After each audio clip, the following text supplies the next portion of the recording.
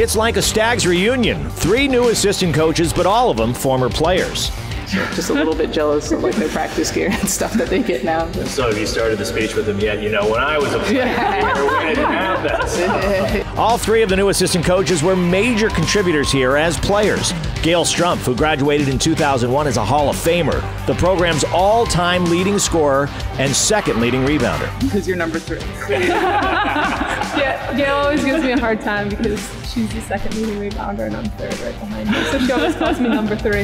Steph Geehan, who graduated in 2010, has over 1,000 rebounds and 1,000 points. And Sabra Wrice, who graduated in 2008, is also in the 1,000-point scoring club. All 3 of their names hang from banners in the gym where the players they now coach play and practice. It's an awesome feeling to be able to walk in the gym and see, you know, your name up on the banner.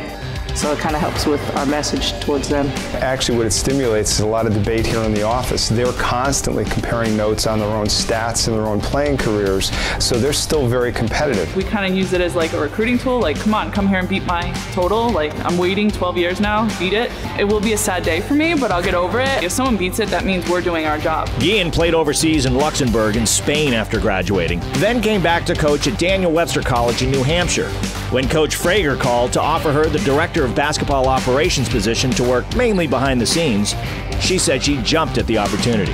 It's just a program that clearly I care about, I've been part of as an athlete, and now to be back here as director of basketball operations, I'm ecstatic. Wrice, who comes from a family of coaches, played professionally in England after graduating. Returned to coach in Boston before heading back to England to play more and get a master's degree in film and media production.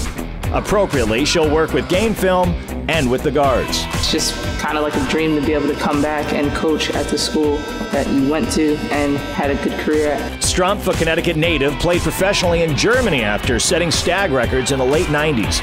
She went on to play in the States for the National Women's Basketball League down south. She's been coaching high school ball and working in the real world in sales and marketing. She'll work with the post players and help with recruiting. I mean, I love the fact that you recruit and talk to kids and try to get them to come to your school, because that's pretty cool. I mean, you can really set the tone of what you want, so. Gail's the sales lady. You always hear her on the phone. I can talk on the phone pretty well. That enthusiasm they bring, that competitiveness that they bring, all 3 of them were winners. All 3 were tremendously competitive, and that's what we want our players to be.